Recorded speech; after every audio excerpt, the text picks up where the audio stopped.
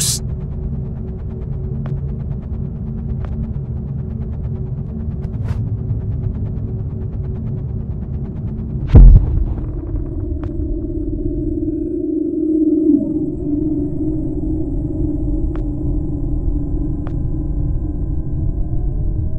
Wow.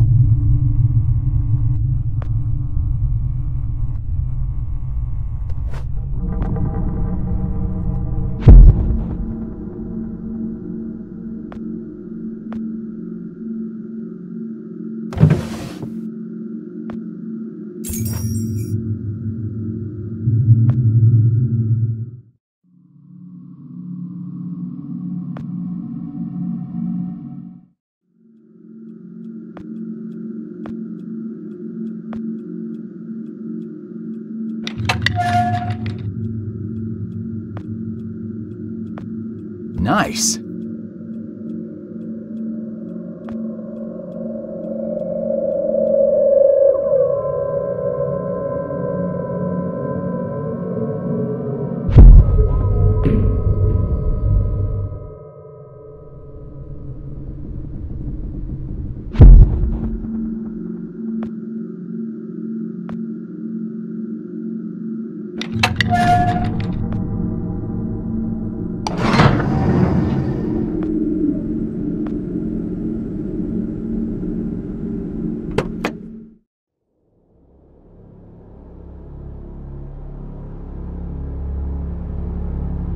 Here, out on the road, everything seems so normal. Same moon, same night sky. After an hour of driving, it's easy to forget all about that dead world back there. How could Lambert have survived, though? If he came from the future, how did he not die along with everybody else? I just saw his body in the morgue. Now I'm driving out to talk to him alive. How does that work? Do you just leave a copy of yourself every time you use the box? Is that it? Are there copies of me all over the place now? What if he's not there? What if I changed something and he's not alive at all? Maybe all of this has been completely pointless. Maybe there's nothing I can do after all. Maybe these will be my last days, along with everybody else's. Ugh, the thought ties my stomach in knots. No, I better just not think about it and carry on. Did I bring enough gas? God, I hope I brought enough gas.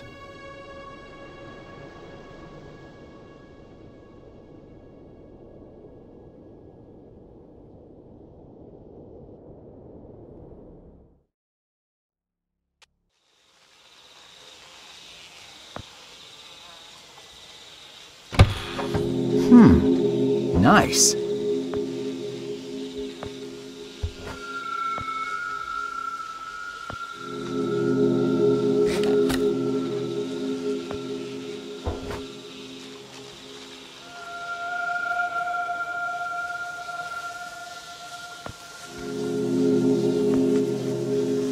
Man.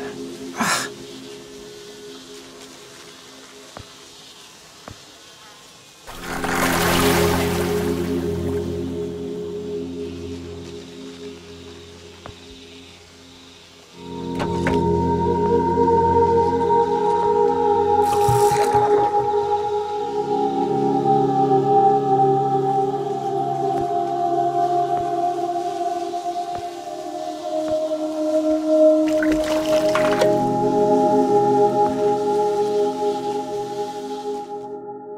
When I was a little lad, and so my mother told me, way haul away, we'll haul away, Joe.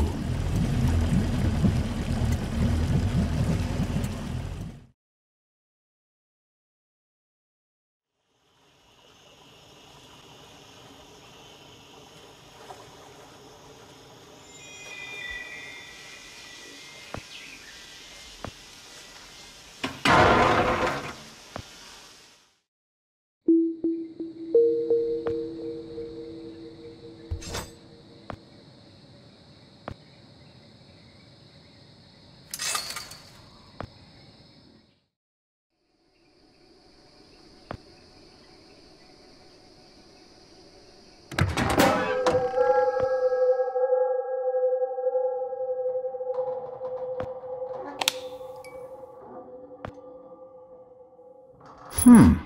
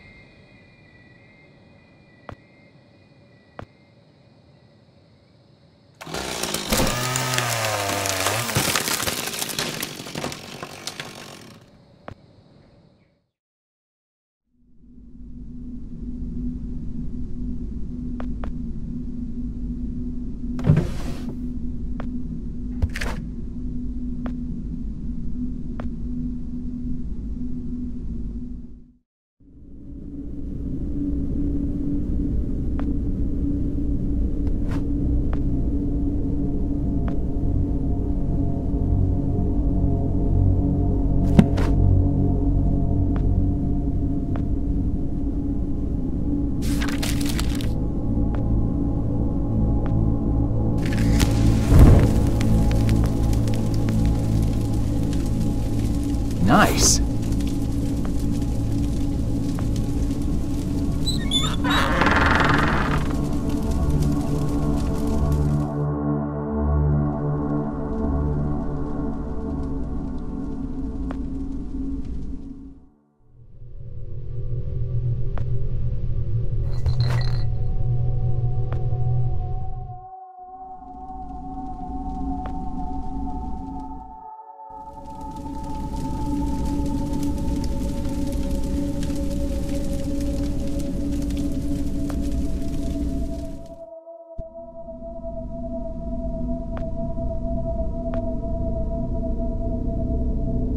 Oh!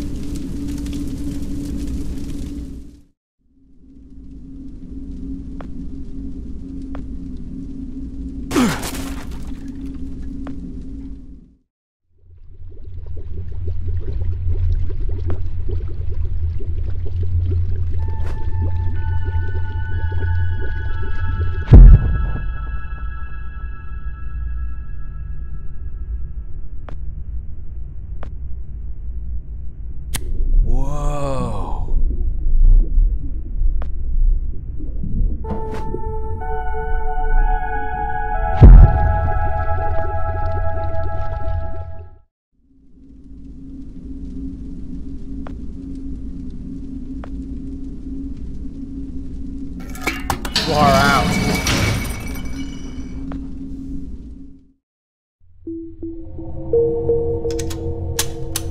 Stop right there! Whoa, wait! Mr. Lambert, sir, it's me, Joe! I don't know you. What are you doing in my house?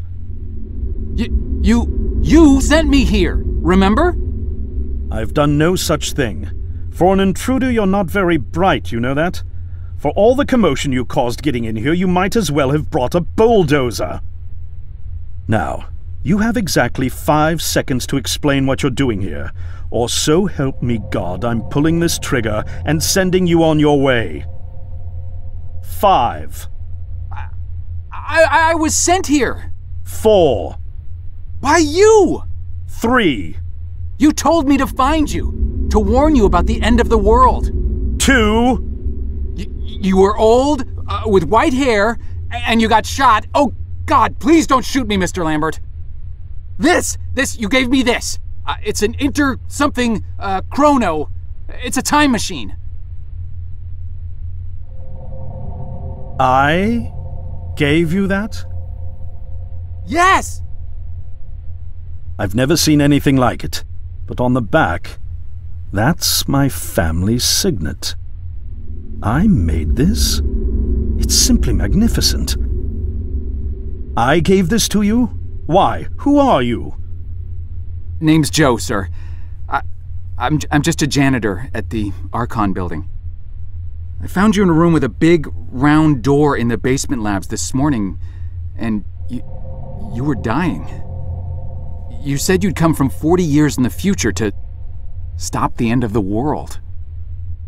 I guess I was the only one around, so you gave me this and told me to find you and tell you all this, and I've been there. The future, I mean. A bunch of times. And you were right, Mr. Lambert. Everyone's gone. My God, so it did come to pass. They really did it, those greedy goddamn bastards. I told them this would happen. Wait, I was dying? How? You said you've been shot. I had to actually find you at the morgue to get this address. Shot? By whom? No, wait. Don't say anything else. You succeeded in finding me, which means anything you tell me from this point on could alter the course of action that brought you to my doorstep. The less I know, the better. So, you've seen the future. What did you see? It's like a bad dream, sir.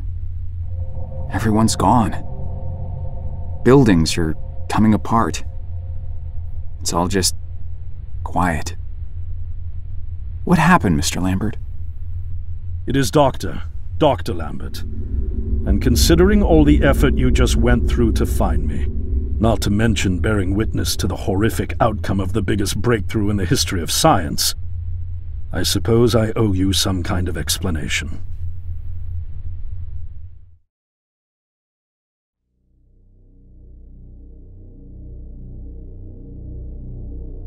I was 24 when I got hired by Archon, or Athena as it was called back then. Athena was one of the many weapons R&D companies formed during the Second World War. Unlike other R&D companies that had retooled themselves to pursue peacetime activities after the war, Athena had made enough money to continue chasing the next big thing in defense technologies. They were betting the farm on post-war Soviet expansion, raising the level of government paranoia to create a lucrative market for esoteric weapons research. I'd say they made the right bet. Still a theoretical physicist at MIT, my thesis on the possibility of time travel via dimensional membranes got published shortly after I was hired in 1961. Company heads were so impressed, they gave me a team and a budget. Development exceeded even my own expectations, and after only 6 years, we had the first primitive version of the time machine up and running.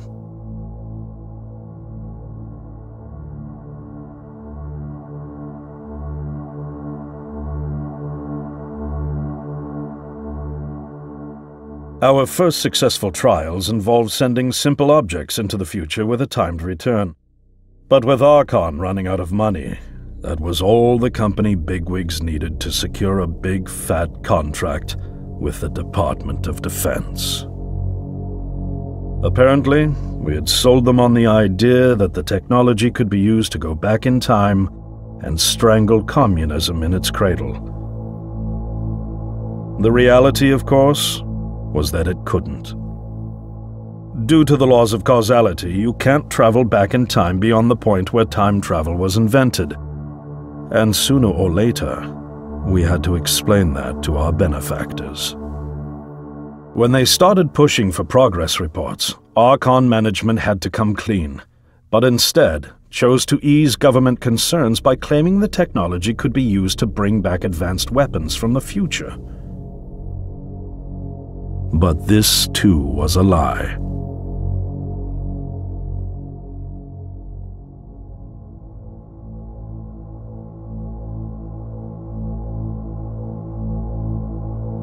At this point, we'd already had our first of many human trials, and we knew there would be no weapons.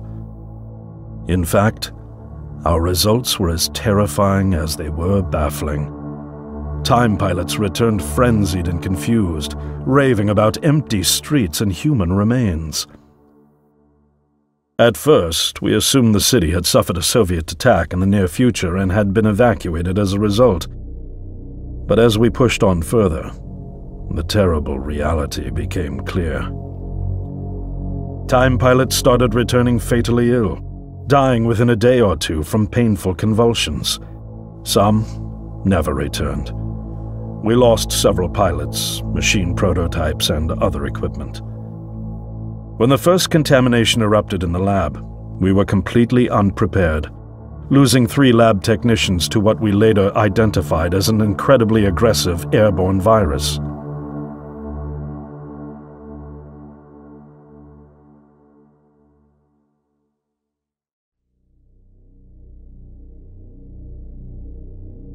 Although we weren't equipped to handle biohazards of this magnitude, management insisted we contain and study it. To keep our pilots and the virus alive long enough to study, we co-opted experimental cryotechnology from another project, Lazarus, and established a makeshift virus lab. Once again, the bigwigs managed to spin our setbacks into a success story for the Department of Defense, now claiming that the virus could be cultivated for use as a biological weapon. The team threatened to resign, but outrage was swiftly quenched by promises of massive salary increases and stock options. I didn't take the bribe. I'd witnessed the lethal efficiency of the virus firsthand. I knew there was only one way this was going to end, so I handed in my resignation and set up shop out here. For over a year, I've been working to recreate the technology to bring me back in time and prevent mankind's extinction from ever happening.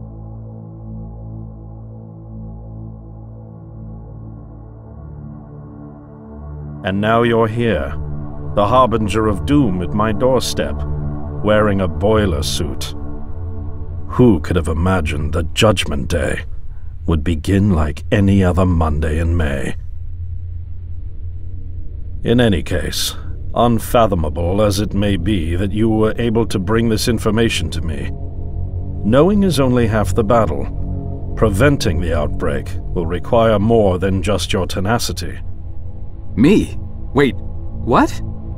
Yes, I'm afraid I must rely on you one more time. You must go back to Archon and prevent the outbreak. No, I mean, I'm really honored and everything, but...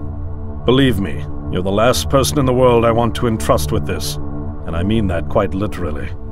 But by this time tomorrow, the entire city will have succumbed to chaos, panic, and death.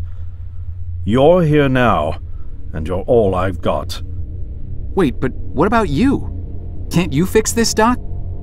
Don't you have a plan? I can't go myself, because that would break the law of causality. The only reason you are here to warn me now is because I was there to send you. And the only reason I was there to send you is because I was able to bring my work to fruition here. But... We've no time to waste. It's the only way. You told me you found me this morning, correct? Yes, but... That means I failed to stop it, and the outbreak has already begun. The time pilot for today's trial must have brought the virus back from the future, which then somehow got out of the containment chamber and spread. That pilot is Patient Zero. I need you to destroy the supercomputer system controlling the time machine. All the research data is stored there too. You must destroy it before the time machine departs. I'm reconfiguring your device to send you back 1 day earlier. This should allow you ample time to return to Archon and get inside. On the other shore from here, about 500 yards down the road, is a rest stop. You'll find a van there, fueled and ready to go. Oh, I already have a ride. Which won't be there yesterday, you ninny. Now stop interrupting me. One last thing, and I need you to listen carefully because this is very, very important. Make sure you do not meet the earlier version of you. Why? What will happen? No one knows for sure. It's one of the conundrums not yet accounted for. There are theories, of course. None of them pleasant. Now, let's get you ready.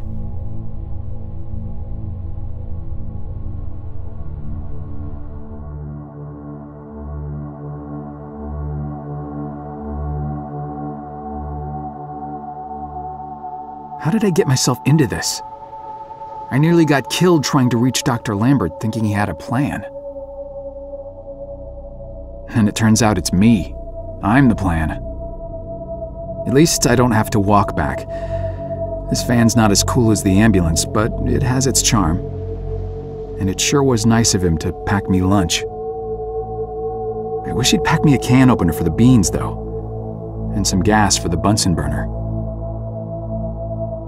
But I'm sure I'll think of something. I've got several hours of driving ahead of me after all. It'll be almost morning before I get to Archon. I just hope I have enough time.